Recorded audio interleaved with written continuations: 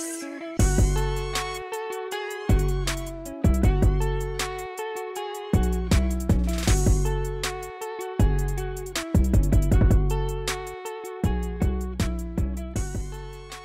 Welcome to Two Balls and a Mic. We've had a pretty active week this week, but let's not make sure we don't overlook the biggest soccer team in town here in San Diego. Still is and remains San Diego Wave. So we actually have an insider of the league, somebody that you may know if you follow NWSL, if you follow San Diego Wave, you probably know this name. So we have a great opportunity to talk to this individual, founder, writer, creator, just overall badass, Jackie Gutierrez from Women Kickballs. Jackie, how are you doing? Yeah, thanks so much for the intro. I feel like such a hype right there, so appreciate it. Yeah, super excited to be here and always love talking all things NWSL, so I'm ready for it. 100%. And it's just a literal blessing that the sport has graced us here in San Diego in such a impactful way. We were fortunate to link up with the then San Diego NWSL team, unknown. Nobody knew what the logo was or the crest or what branding, the color scheme, nothing. The crest came out along with Alex Morgan also jumping on board.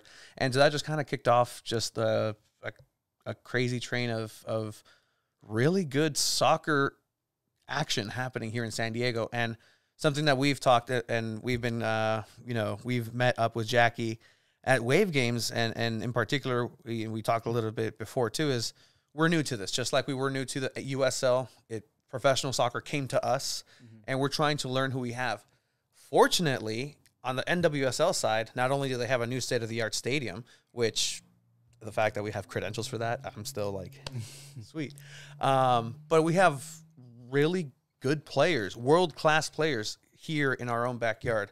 But Jackie, just to start off, just for some of our listeners, can you just kind of give an overview of where you stand at this point in your career, having launched an independent magazine, Women Kickballs, first edition, great, just incredible work that we've seen you just develop throughout this last year. But just kind of fill us in with some of that info, if you would. Yeah, thanks. So yeah, it's been a wild ride. So for me, I actually started pursuing sports journalism at 17 years old, which always throws people off because they still think I'm 17, but it's been about 8 years now. And so I've kind of gone through a few different phases and transitions in my career. So I started out just writing for different sports publications, getting a lot of experience before and during college. And then in 2019, I branched out and created Women Kickballs. And I'm a one-woman show, and I like it that way as well. So it's just me, myself, and I still write articles and have an audience of email subscribers, which has been really fun to interact with as well. But now also on the business side of things, I've kind of transitioned in that aspect too. So when I first started out Women Kickballs, I was still in college and had different jobs in marketing departments and PR firms and things like that. And so I have a lot of just different skills from those backgrounds, but I was always working in other industries, and Women Kickballs was kind of a side thing. So I've been around for the league a long time and, of course, covering the national team as well. But just this past May, I went and branched out again, fully freelance. And so now Women Kickballs is my full-time job, which is exciting. It's challenging. I'm still figuring out so much too. But a big part of that is I basically took the two worlds of my media marketing skills and then combining it to Women Kickballs in the sense of having clients in the soccer world as well. So helping different sports organizations. And yeah, when I took on this kind of freelance role, I remember getting my first paycheck from one of my gigs, and I was like really discouraged because it wasn't what I thought it was going to be. And I remember driving home and just like, man, this sucks. Like, I don't know what I'm going to do with my life. And I really had that just moment where I was doubting my career and my decisions, which I feel like kind of happens pretty often. But that was the first time I was really just down about it. And anyways, I started thinking about what has brought me joy in my career. And I actually got my master's degree in journalism from the University of Oregon. So I did that during a COVID year. And during that time, I had this magazine design class and I loved it. So my idea to create a magazine on the two latest teams in Southern California was super random. And so that's just kind of how that project burst. And I went to 27 NWSL games this season, which is crazy, going from 0 to 27 in one season, taking photos and just meeting so many people like you guys and others as well. And so, yeah, it's been a pretty wild journey, but it's been fun. My biggest thing is always just trying to make news accessible. I think in the soccer world, especially when I started out, and even as a consumer and as a early fan, when I was trying to learn about the sport, I always noticed that there were paywalls when you try to look for articles. So you try to read something and you only get the first 1 or 2 sentences, maybe a paragraph if they're being nice, and then you have to get you get a pop-up ad and you have to pay for it. And I have always been a big believer that if you want to grow the women's game, we need to make it accessible to everyone. And so in doing that, people, when they subscribe to my website, get quality news. I'm in the same rooms as big name journalists too, but also they get connections with me. In that, I love sending out a handwritten note and a sticker whenever someone subscribes. So that's kind of just a connection part that I enjoy building with people who want to follow along on this journey. So yeah, that's a little bit about how things got started. And then of course, having 2 teams here has just been really fun. So there's lots happening in the NWSL, that's for sure. And that's honestly the beauty of having your own thing going on, right? Like we have two balls in a mic, and we've talked about it where what if like ESPN or some big company ever approaches us and says, hey, like we want you guys or something like that. But having your own thing is so beautiful because you get those connections. Like you send those letters out to every single subscriber, and that's honestly great. At the end of the day, what is your ultimate goal when it comes to women kickball? How far do you see this going? Where do you want eventually women kickballs to get to? Well, I think, of course, building up the email subscriber base has always been my goal. So I've had this goal just for the past, I don't know, few months, but basically by the end of 2023, I want to reach 5,000 email subscribers, which I'm a little over halfway of doing. So excited about that. And then, of course, just building up the clients and the relationship aspect as well with different people in the soccer world. So I'm sure eventually at one point or another, I can eventually try to monetize some of the content or ads on my website. That's a whole nother ball game too. Cause, again, it's just me, myself, and I, and there's so many different avenues of how I can approach women kickballs, but even too, just some of the opportunities of working on a freelance basis is really nice. So, yeah, just working with whoever kind of, wherever there's like just similar alignments in terms of my values and the work that's being presented, then I'm all for it. So, yeah, like my goal would be to work with the NWSL in some capacity in one way or another. So, we'll see what happens. That's definitely a long shot, but I also thought that getting 500 email subscribers was a long shot when I first started. I remember my uncle like encouraged me to reach that milestone.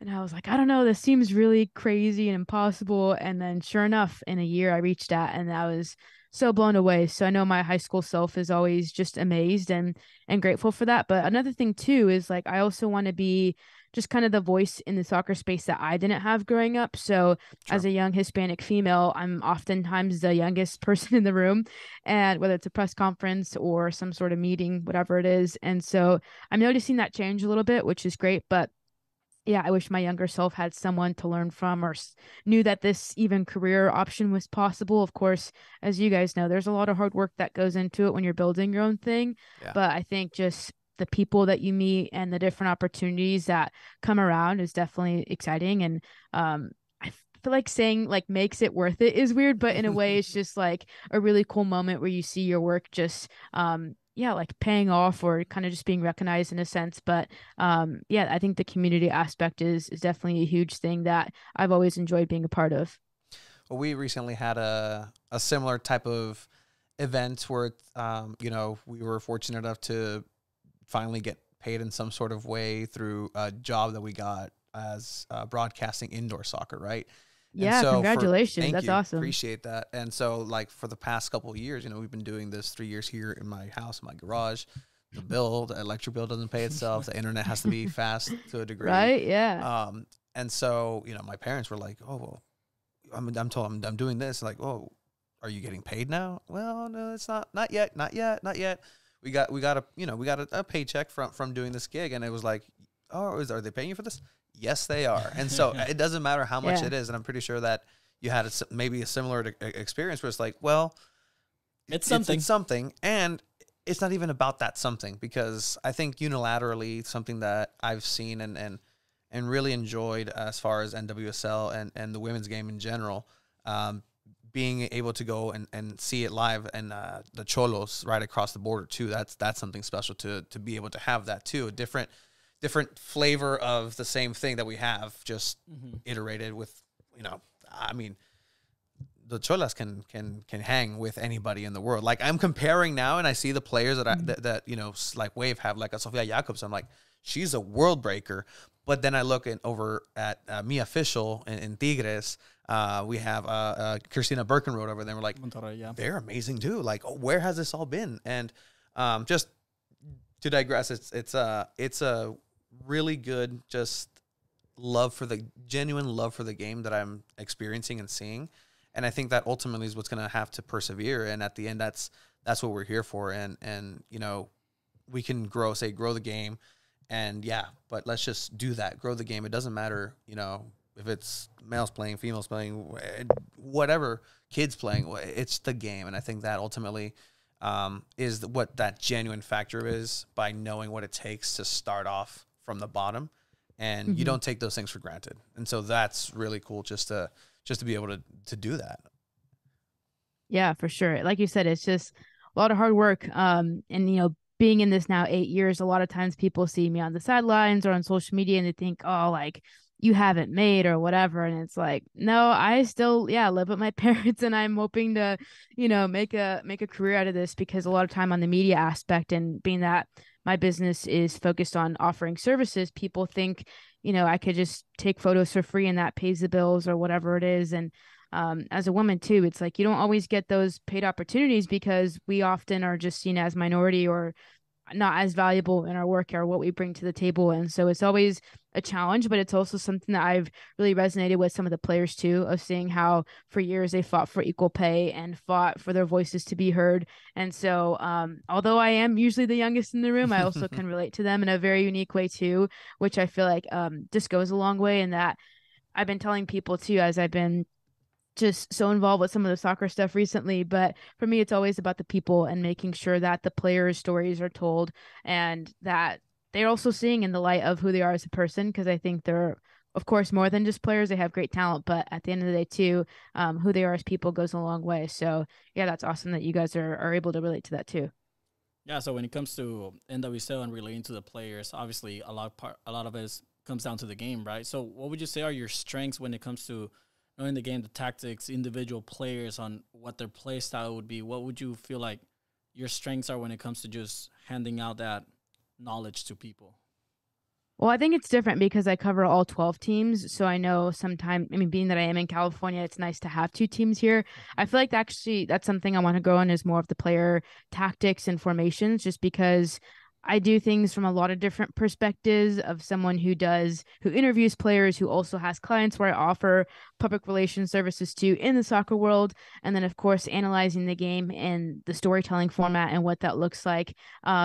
And then, of course, from a photography perspective of trying to get those shots and being sure to track what players are where on the field and different things like that. So there's a few moving parts to it, for sure. But I think what I love about this league is that although there's 12 teams, I'm learning it's such a small world within the players and the coaches within that, of everyone who knows each other and just what that looks like. So I think, yeah, covering 12 teams is really fun. It keeps me very, very busy, because it's not just news on San Diego Wave or Angel City. It's news on everything and the league itself. And especially coming out of this just joint investigation findings, obviously that's very heavy stuff. And so I think, I look at these stories and these different challenging things, the highs and the lows, and I always try to ask myself, what kind of value or what kind of conversations can I bring to the table, and what kind of questions can I help answer, versus creating new questions or just repeating information that's already been said. Because in the journalist hat and the journalist mindset, you also want to try to bring those new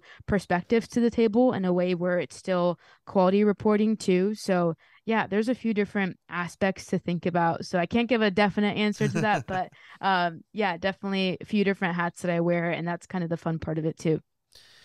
And yeah, I mean, and you touched on it a little bit, right? Like this league, it's not all rainbows and sunshines, just like any sports league, but it's hopefully moving into a direction where, again, these players take center stage, the play takes center stage, and and again, from investigating on our own and coming into this, we see some of the papers that are coming out, and it's great that we're moving in a direction and purging some of these people, the old guard. And I think we're coming into it two balls. We're just coming into this as far as this is a time of shift, a time where things seem to be moving in that and trending in that direction. Do you think there's still more growth to be had in that sense, and or what else needs to happen in order for the players, in order for the play, in order for the league, in order for the beautiful game to be what takes center stage in this?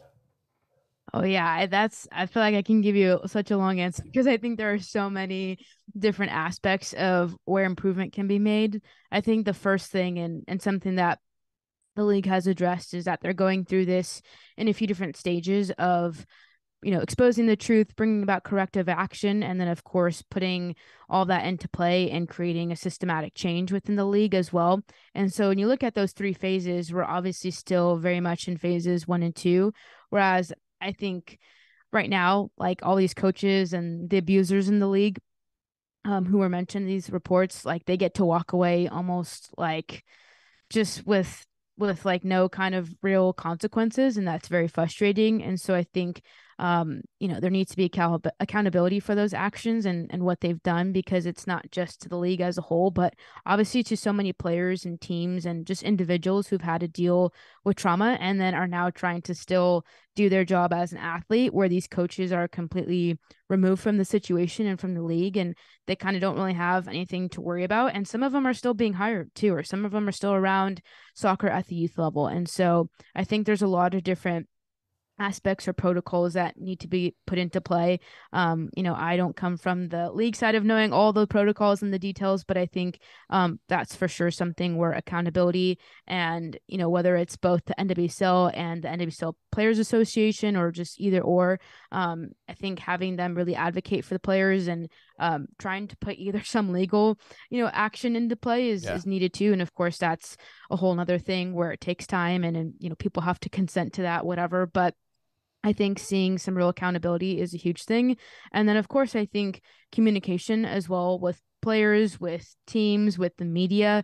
I think the league talks a lot about trying to build that trust with the media, but you don't always see that. And so, I think there's a few different aspects as to what that looks like. But I think having this truth be exposed, as heartbreaking and as disgusting as it is, I think it does need to be out there.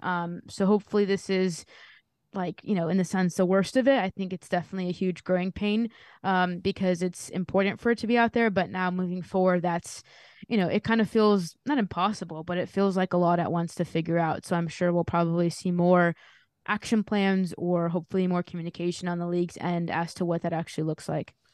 And just to think during the season, right? Like the players, the coaches, the staff aren't shying away from these conversations either. I mean, Casey Stoney, from what I've gotten to know about Casey Stoney, she's very direct and to the point, and she'll let you know. With the growth, there's just growth in so many different directions, like you said, so many important directions, but even in directions where you would take for granted, even in other sports, right? And I remember something that kind of took me aback was when San Diego Wave traveled away to Seattle for the first time. And they were just talking about the deplorable conditions of where they stayed. And it was just unacceptable. Some of the things that these players go through, the travel and the amenities aren't up to par for the level of quality of the athletes themselves. And so that's just, another layer to a bigger picture, hopefully, where all these things get taken care of. But yeah, I mean, it's awfully difficult to ask those questions sometimes. And I'm just, I know you have a question too right now, Chiva, but do you ever have that thought in the back of your mind when you're asking these tough questions as an independent media? What if I ask the wrong question and somebody gets upset, and because you're not necessarily shielded by a big, 3-letter sports name, like a Fox or ESPN, at any point they can just be like, okay, we're just going to limit this a little bit. Is that ever cross your mind, or you're just No. Great. Well, so to give you some context, in my master's degree or master's program, like I literally had classes on reporting and interviewing techniques. And so, I studied and have learned a lot from some of those classes, which I remember going into it being like, oh, like, why are we going to spend so much time on classes about asking questions and Yeah. whatnot? And, it makes sense. And so I've learned and grown a lot in that way. And I think one of the biggest aspects when it comes to being a journalist or any sort of interviewer is really just reading the room. And so it's all about how you ask the question and the context either that you do provide when asking that question, or just again reading the room and what the situation is like. So I'm never fearful of people shutting me down because I think again, I come from a PR side too, so I know how to frame questions in a way Mhm. that either are going to make people look good or, that might put them on the spot, but it's a necessary question.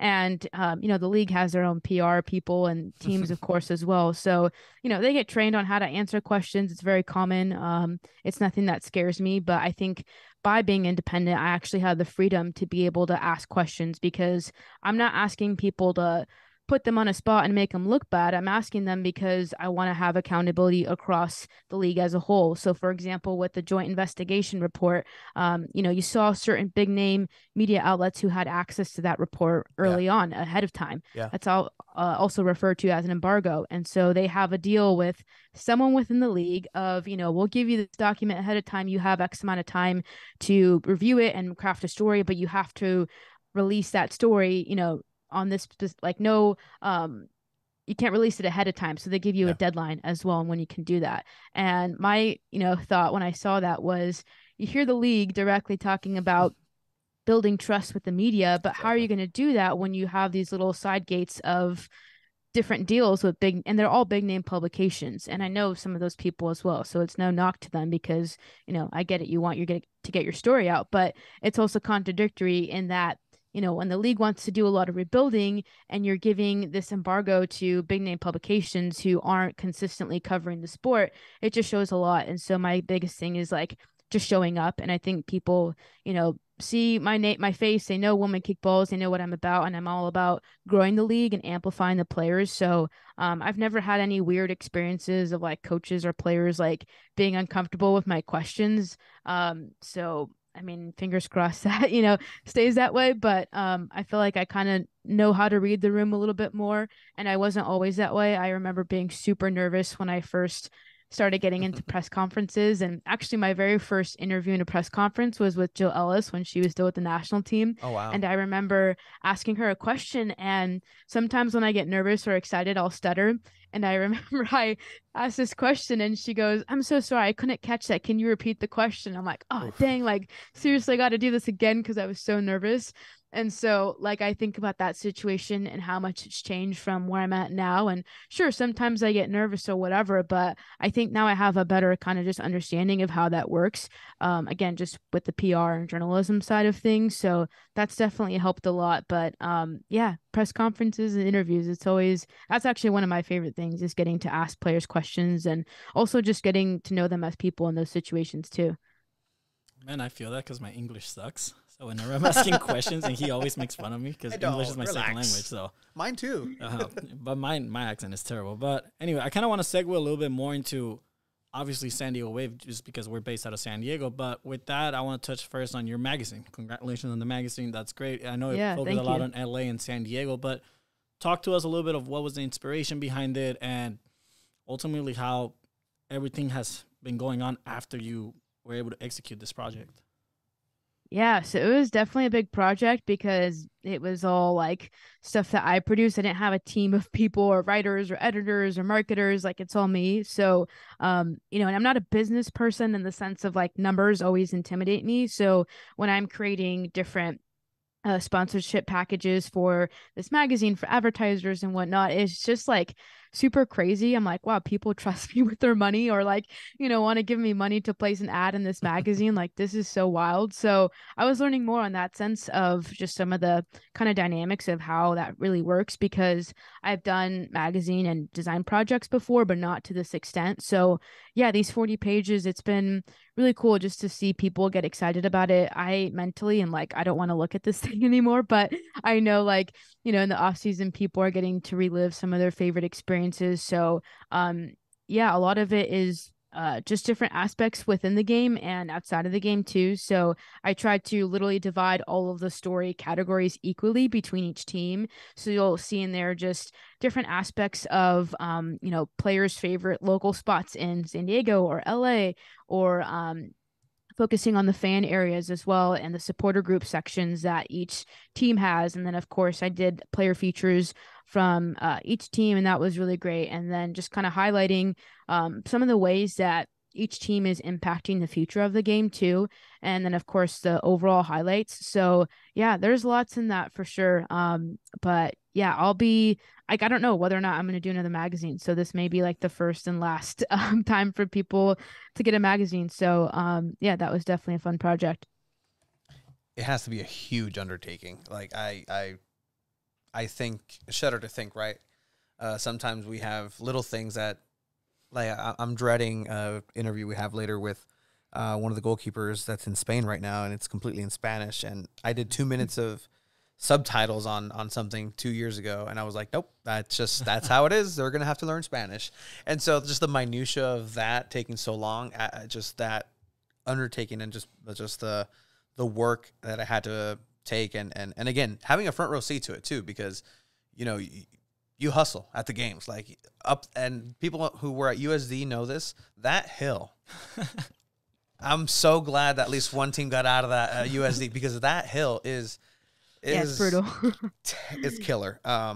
But overall, I think this is a great thing to have, is that physical aspect to it. It's almost like having vinyl, and just you can see the craftsmanship and the work it took, because I mean, to have access to the players like this, to have access to Kristen Press, who's an up and comer, and Morgan, a world established megastar, to your disposal. I mean, was that just like dream come true, or is that like, okay, this is my new normal now, and this is they're my coworkers in a sense, in some sort of way? I think it's just the normal. That's part of like being in the media. And I think with COVID, I really saw that, just front and center, because while everything went virtual, being in California, not having teams before then, I just took advantage of Zoom meetings because I got to have connections and access to coaches across the country and players across the country. So yeah, it is crazy because they are definitely big names, Kristen Press and Alex Morgan and different things like that. But I feel like for me, it is my new normal, but I also don't take those moments for granted, because I just know that again, my high school self is always amazed that that even happens. So it's just something that I want to like always appreciate and just take in. But it's also my job too. So I think just finding that balance of both is like what's important in some of those situations. Yeah, so with all that, like, let's dive into San Diego Wave a little bit. Just kind of want to take your take on get your take on what some of your favorite players were from San Diego Wave this first season. Man, I think there's like so many really cool aspects of the Wave and what they're doing. I was definitely impressed by Morgan. I mean, obviously, I've covered her for a long time, but I've never really gotten to know her as personally as I did this season. But seeing her goal, like the Golden Boot, just record that she set was so insane. Like, that 4-0 game that they crushed Gotham and she scored all 4 goals. Like, that was just so wild. So, I think some of those things are very impressive. Just seeing like the caliber that she's at and just what that looks like from her on the performance level was like a whole nother thing. And then obviously with the team getting Jaden Shaw, that was a really good milestone of seeing such a young player. And then of course her being able to match that performance too with her goals and just her in her debut games as well. And so I think some of those are some of the players that really stood out for me. And then, of course, with them moving into Snapdragon, I think that just added like a whole nother level of excitement for the Wave and for just fans around the sport in the NWSL. So, yeah, I feel like people are just hungry for the game, and it's really exciting to see. And you also see that too in the attendance records of the NWSL reached 1 million fans this season, which is amazing. And then, of course, the championship game. I mean, the Wave were so close to even getting to that too in their first season. And that game was streamed on like, one of the biggest networks, and it had 915,000 viewers as well. So there's just always milestones. And I think seeing that front row with the Wave and just with the league as a whole, it's really cool just to see like what's next, because I feel like California set the bar with some of these playing environments. So I feel like it's going to be hard for other, teams maybe to keep up with. I don't know. So yeah, it's definitely exciting. The Waves did such a good job at partnering up with Surf, and just really harnessing the power of the youth academies and youth soccer, and really early in a really good way, where I wish the counterparts on the male side with San Diego Loyal and the USL did a little bit more of, and it's you could see it reflected in the fans too. It's really interesting, the environment the NWSL has, and we've commented about this a couple times, where it's not necessarily rowdy 90 minutes, but the people are smart. They know what's happening on the pitch. They're breaking down the plays as it happens. My favorite part is that you'll see little girls on the sideline with trading cards, and they'll show you, oh, this is my favorite one, because yeah, she might be a substitute for the Red Stars, but her stats are this and this and this, and she played here. And what? Like, this is great. This is what I like seeing, is the game is just so organic, and I think they did such a good job with marketing to those individuals, and have that next generation already set up, ready to go. Real quick with Morgan, my favorite part of Morgan's entire season was how I don't know how she did it. She did 120 minutes when she was said to be questionable to even play in the playoffs here at home, and she ran the entire match. She was tired, but I've never been able to see an athlete just push through and persevere to a level and that degree. She was tired. I don't know if you remember, Jackie, that match where that's great. It was the opening game. Yeah. Mm-hmm. That's just how they are. That's how they're built. I feel like it's just a whole different thing, because that's what I love about these athletes too, is that they just find a way to persevere. And yeah, seeing those young fans, like that's what they get to show them too, and be that example of just going for it. I mean, that's kind of like how I got into soccer too, and the mindset that I adopted from my time playing as a kid and watching the game and learning about the NWSL when I was in high school even. And so I feel like that's just the tone that they set, and it's really cool just to see how it evolves, because it doesn't just impact obviously the amount of goals that they score on the field, but it impacts literally the next generation as they get to just see that like front and center. So I think that's been the fun part of some of these atmospheres at like the Bank of California, and of course Snapdragon, is just the environment, but then of course seeing the players and just how they like literally give it all in the field. So I know that sounds so basic to say, but like it's so true. No, and I really enjoy what the product of it, right, with all the pageantry and everything just put together. It's honestly like top-notch, world-class sports, and just sports in general. Yeah, and then you have players like Jaden Shaw, right? Up-and-coming talent, where for her to be in San Diego Wave, I know there was a whole, is she going to get traded and all this stuff that happened, but ultimately lands in San Diego Wave. And you probably know her a little better than us. What's her ceiling? Could she potentially be the greatest player that we see for the United States? You're talking about Jaden Shaw? Yeah. Oh, yeah. I mean, she's been like on fire. But I mean, obviously you see like her and Alyssa Thompson, some of these younger players that are, coming in and that are just like, I feel like almost just getting their feet wet, because now they have these veteran players to learn from. But I mean, just seeing Jaden's performance and what that looks like, I don't know. It's going to be dangerous. That's what I know.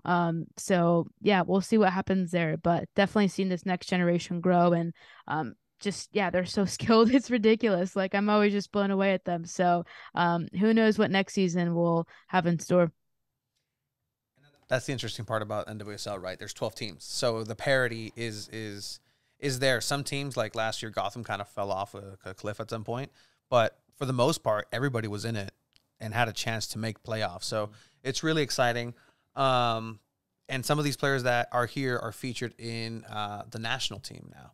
And just obviously, let's say Kaylin Sheridan for Canada is I wish she was here, either in the U.S. or Mexico, or just anywhere but Canada. Like, man, they have a really good player up there, and like some of those stops that she made, that penalty save, and that's singular. Which one? And it should be plural, actually, is just a testament of her just natural ability to be great.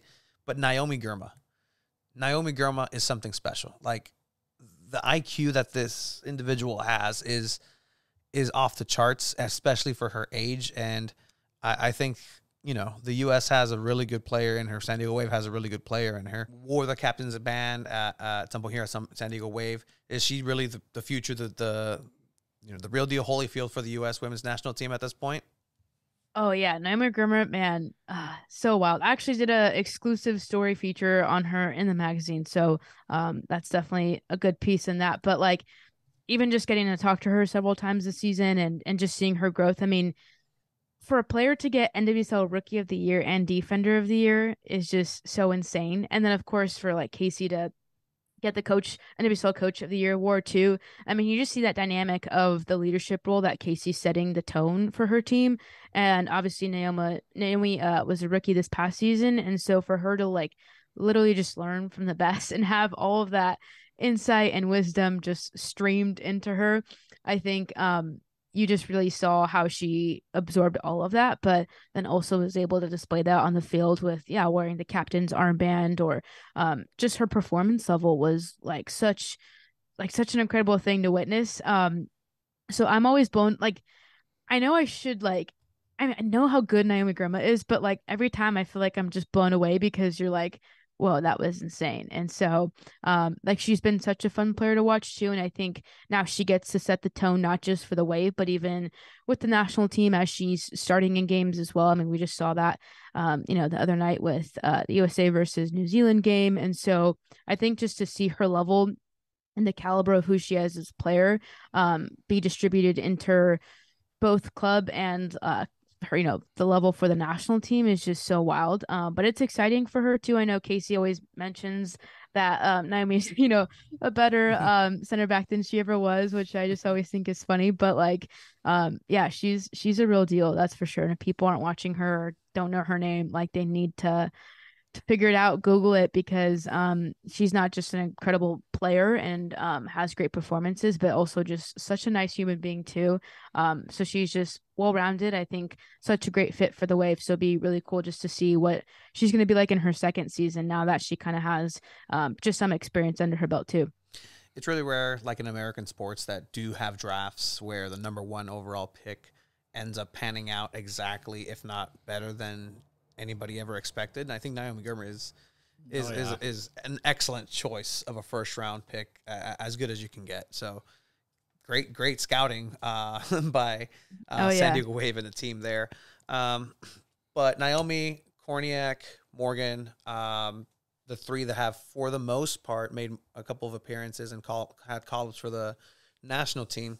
A national team that went over to Europe not too long ago and had a couple of difficult games, losing against England and then Spain, I believe. 2023, we have a World Cup coming up. So is everything okay with the national team? Is it just other teams are getting better? Because that's something that I have noticed is other teams, like Barcelona's team is amazing to watch.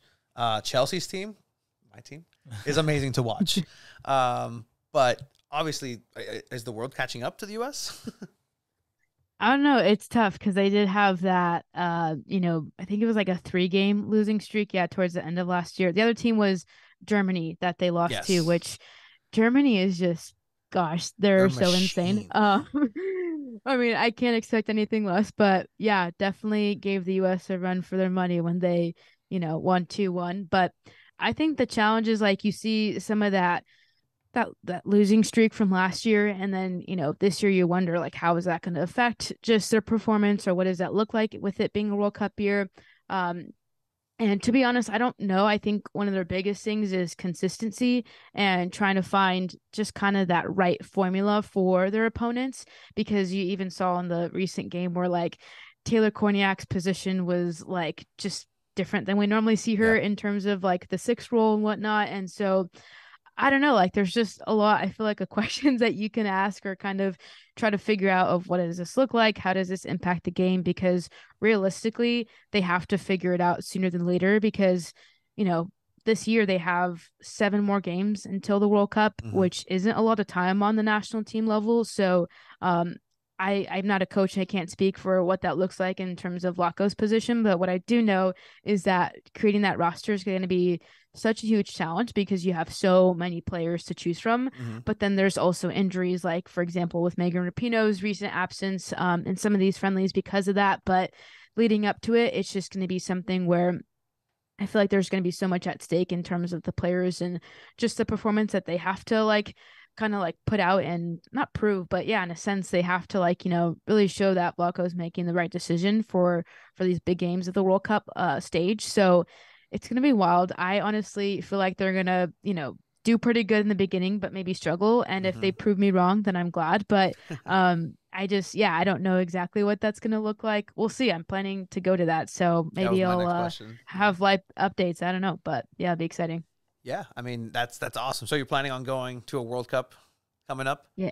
Yeah, first World Cup. So I have lots of planning to do because in my mind, 2023 felt so far away and like Yes. we're already in January, Yeah. so yeah, I have to sit down and figure out some of those things because being self-employed, you have to fund that trip yourself and hope I get sponsors along the way or whatever, but it's definitely a different route compared to just a big name, company sending you out. So who knows, maybe more working opportunities will come in terms of the collaboration aspects or different formats of content creation. I don't know, but yeah, it's definitely a big deal. So excited because of the last World Cup, our last two, actually in 2015, I was still in high school, so I was pretty young to like just go on my own and like go to Canada. But yeah, really like just excited and looking forward to this one. Perfect. And honestly, I wish you the best of luck because I mean that's essentially the ultimate goal for us too is to make it to a World Cup. And if somehow we win the lottery and make it to 2023, we'll see you there.